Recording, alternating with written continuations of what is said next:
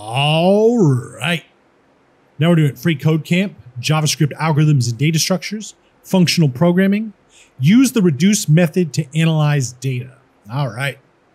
So Array.prototype.reduce, or simply the reduce method, is the most general of all array operations in JavaScript, turns out.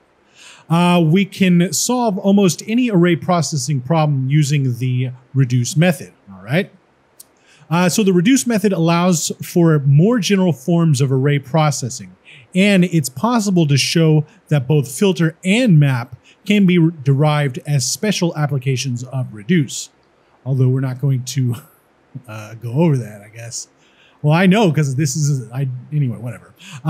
The reduce method iterates over each item in an array and returns a single value, i.e. a string, a number, an object, or an array. This is achieved via a callback function that is called on each iteration. The callback function accepts 4 arguments. The first argument is known as the accumulator, all right, something new, which gets assigned the return value of the callback function from the previous iteration. And that basically means, like, what can we say? There's really no good examples on here. I'm going to have to give you a custom example. I'll show you in a minute, right? The second is the current element. The third is the index, and the fourth is the array. So it's basically this accumulator, and then the 3 that we've already had, the element, the index, and the array, right? So in addition to the callback function, reduce has an additional parameter which takes an initial value for the accumulator, right? So there's also an initial value in reduce. If the second parameter is not used, then the first iteration is skipped and the second iteration gets past the first element of the array as the accumulator. We'll go over that in a second because that's a terrible sentence, honestly. So we're going to look below at the example using reduce on the user's array and return the sum of all the user's ages. For simplicity, the example only uses the first and second arguments. All right, so we've got the old, what is it? The array of objects right here. And what we're going to do here is const sum of ages, and then we're having users.reduce, so users.reduce, and then we're doing sum. So it's going to be, this is the accumulator right here. And then user is the element. So these are the users, and then sum is going to be the sum of the accumulation of whatever we do. All right, I'll show you in a second. So we're going to do sum plus user.age, and then comma, and then this here is the initial value, which is 0. And then when we do console.log sum of ages, it's going to be 64. Anyway, so as a first example of reduce, this is pretty horrible, honestly, but what can we expect? We've been doing this for a while. So let me come down here and show you a much more easy to understand example, all right? So let's come down here and let's make an array. Let's new array equal, and then we'll do 1, 2, 3, 4, 5 thusly, all right? And then we'll come down here and we'll say new array. Let's say let sum elements like this equal, and so now this is going to be the sum of each one of these elements, which clearly is going to be 15. 5 plus 4 plus 3 plus 2 plus 1, 9 plus 3, 13, excuse me, 12 plus 2, 14 plus 1, 15, right? We know that. So what we're going to do here is say new array dot reduce. And what we're going to do here is first we're going to start with the accumulator. So we'll say sum right here. And then we're going to have the element as well. So we'll just say number like that. How about that? That looks good enough. So let's do this. And now we're just going to say sum plus number. All right. And when we come down here and say console.log sum elements, okay, come on now. There we go. Sum is not defined. Sum is not defined. Oh yeah, and don't forget to wrap this thing up in parentheses because it is an arguments list. All right, so we see 15 right there. So basically, it's starting with 1. So let's just get all this out. Let's do it like this. So we'll start with 1. So we've got 1 in there. All right, and since there's since we don't have the what is this? the initial value, it just puts 1 as the sum to start off with, and then it goes to 2. All right. And then it'll go to, and so now it's adds the 2 to the 1, it makes 3. And so we add the 3, and so it's now 6. So the 3 that it was plus the 3, which is 6. And now we're going to add to that 6, 4, which makes it 10. And then we're going to add to that 10, 5, which makes it 15. So this is the sum, and each time it's like a for loop that goes through and adds the number to it each time. So it's just like saying, what is it? New array at I plus equals 1, right? Or plus whatever, or no, excuse me, plus equals the number. So it goes through and sums it up each time, right? And that's basically how, this is the first example. Now let's bring this one over here to see how this one works, because it's clearly different because it has this thing and it has to have this or it won't work, right? So let's get rid of this and let's bring this over. All right. Drop that off here. And you can see it's 64. So if we change this to 11, it's 65. And there we go. So the thing is, if we don't have this, right? If we don't have this initial value, which makes it 0 plus user.age, so 0 plus 34, and then 34 plus 20, which is 54. If we go like this, which is 54, and then plus 10, which is 64, right? If we don't have this, it'll give us this object 2010, right? What's that mean? Well, as you can see, this is a lowercase object and this is an uppercase object. So this is saying the object is an object. So it's passing this object, which it is an object. So it's saying the object is an object. All right. If this was a number, it would be, okay, never mind. Anyway, so it's saying it's an object that's an object. And then since these are, since it's like this, it turns these into strings and concatenates them together. So now it's 20 plus 10, string 20 plus string 10, which is 2010. So that's not going to work. That's why we have to have this initial value. And sometimes we need it, sometimes we don't. The more you use it, the more you'll know when you need to use it and when you don't, right? So there's that example of that one, right? Hopefully that makes sense to you guys. That's pretty much as good as I can get for explaining that. So now let's keep going. We're going to go on to this even more confusing way, or let's say complex way.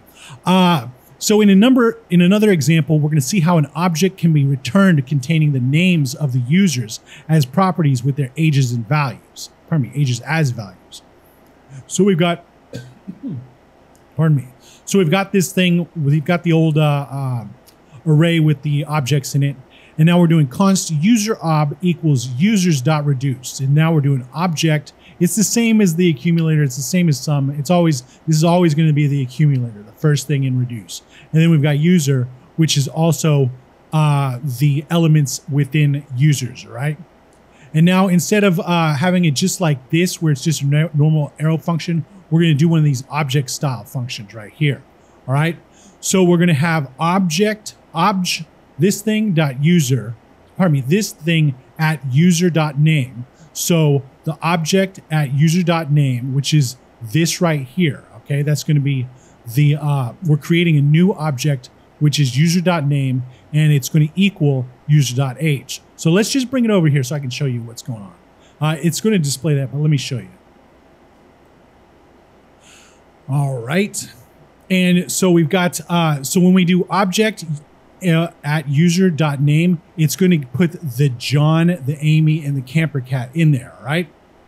And then it's going to say equals user.age. So it equals this. So basically this is saying this property is this is creating the property. And then this is the name, this is the key of the property, and this is the value of the property, right? And then when we say return object, it returns this right here. So if we take these out of here, these two out of here, we'll have just John. And then if we just add them back, we have Amy and camper cat. Instead of name, age, it just says John and 34 right there.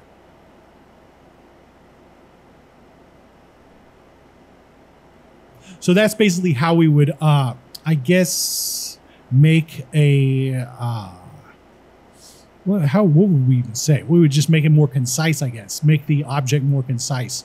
So that's just another way to use reduce, all right? So now let's get on to this part, all right? We've got the old movies object again. So the variable watch list holds an array of objects with information on several movies. We're going to use reduce to find the average IMDB rating of the movies directed by Christopher Nolan, all right? So we're going to recall from previous challenges how to filter data and map over it to pull what we need. We may need to create other variables and return the average rating from getRating function, all right? And we're going to note that the rating values are saved as strings in the objects and need to be converted into numbers before they're used in any mathematical operations. Okay. All right. So we are going to do this, the thing where we create other variables. So the first thing we're going to do is we're going to filter out the movies that have that are directed by old Chris Nolan here, right? So it's going to be pretty much all of them except for Avatar right here, because James Cameron did this one, right?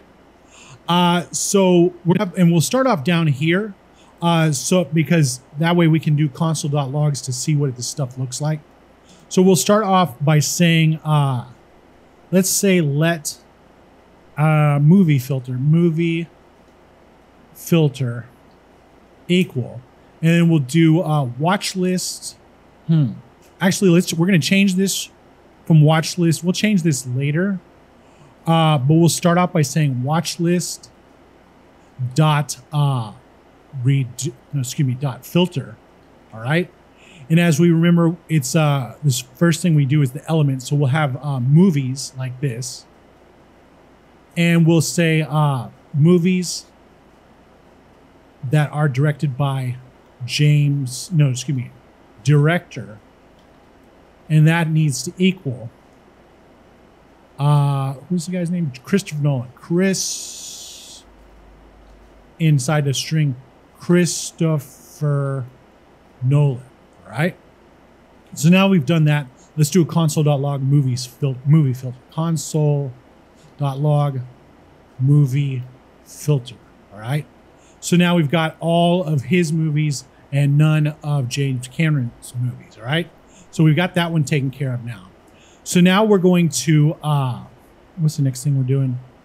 We're going to map over it to get what we need out of it, all right? So what we need are these ratings right, where's IMDB rating? Right here. What we need are these right here. So what we're going to do is say, let ratings equal movie filter dot map, and we're going to say here movies again, why not? And then we'll say here what should we say here? Movies at IMDB rating, like that. All right, so now let's do a console.log ratings. All right, so now we've got all these, but as you see, they're all strings, all right? So I'll show you what happens if we keep them strings in just a second, all right? So we want to add all these together using the reduce method, and we can just do it the simple way that I showed you the first time. So we'll say let ratings sum ratings equal, and then we'll do ratings dot reduce, and then what we'll do here is we'll have the accumulator, so we'll have sum, and then we'll have the element, so we'll have comma, oh yeah, and don't forget to put this in another set of parentheses. We'll say rating like this, and then for the second one, we'll say sum, and then we'll have rating like this, and then we'll have the arrow function right here, and then we'll say sum plus rating, all right? And so let's see what it looks like now. We'll put some ratings in there. And so as you can see here, they've concatenated them all together, all right? So we need to somehow turn the ratings into numbers, right? So there's two ways we can do that. We can use the number constructor JavaScript right here, which basically you just wrap the thing in parentheses, put number in front of it, and it turns it into a number. So when called as a function, it returns a primitive values of type number, right? Or we can use the unary plus operator. And the unary plus operator precedes its operand and evaluates to its operand, but attempts to convert it to a number if it isn't already. So you just put a plus sign in front of it, and as long as it's not like a negative number, it'll turn it positive, right? It'll turn it into a positive number, all right? No, well, even if it is a negative number, it'll turn it into a positive number. So just don't use it on negative numbers. That's basically it. So what we're going to do here, we'll just do that. We can either put the number, we can either do like this. No, we can't do it like that. We can't do it like that. I think it's because we don't have the, we would have to have the initial value if we were going to put the plus sign in front of this. And then it would do that. Because if we do it like this, look, it just, it keeps 8.8 and it doesn't even do what we want, right? So forget that. So let's just put it in front of the one in the map. That way it doesn't even, we don't have to do anything extra.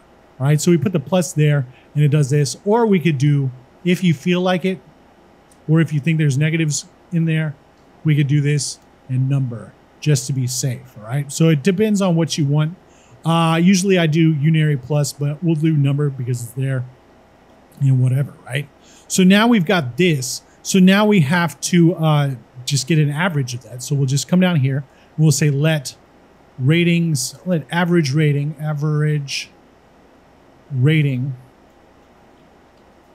equal, and then we'll do sum ratings, and then we'll divide that by this right here, this movie filter dot length, all right? Because this is an array, right?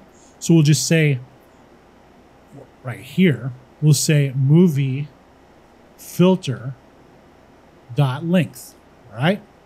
And when we put this in there like that, we can see there's the average right there.